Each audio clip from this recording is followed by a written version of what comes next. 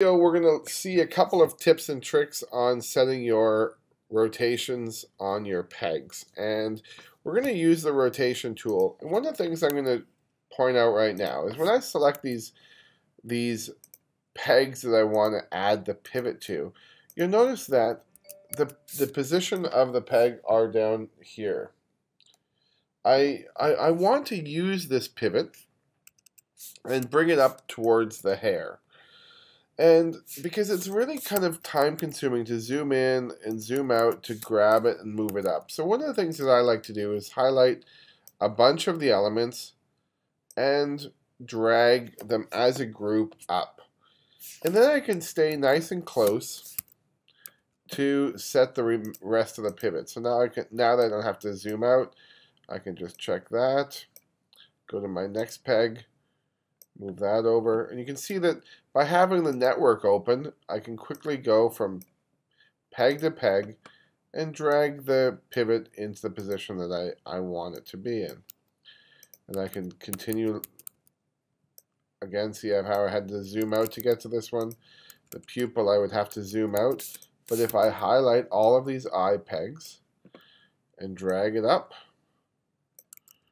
and then go one at a time, go to my pupil, I can now drag it to the exact position I want, go to my eye, put it in the exact position I want, the brow, put it in the exact position I want, and so on.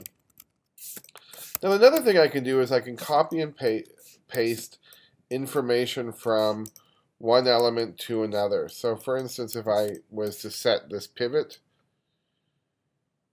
and I wanted these two to have the exact same, I simply open up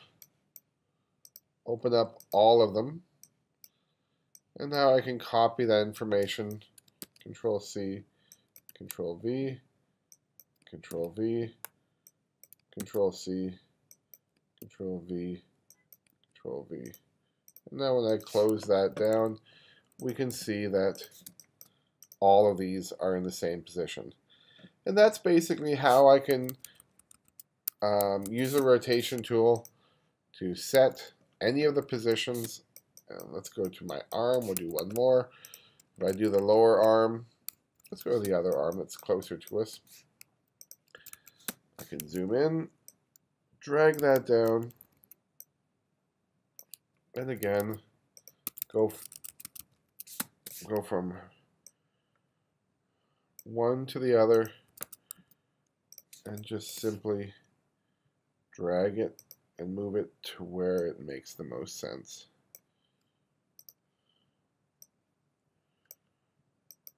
If I want to reuse this one, I open it up, and I take that information and I pass it along.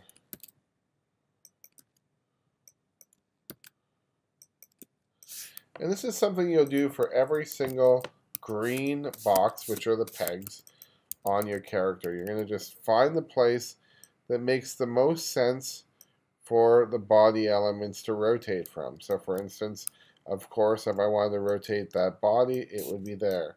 If I want to do the entire character, maybe I would put it there. If I was doing the lower body, you just have to use almost common sense where the pivots would go.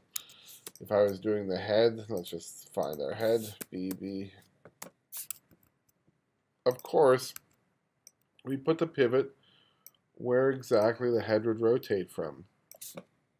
Same would go for the neck, and so on and so forth. And this is the reason why I use the rotate tool, because I can very quickly check my work.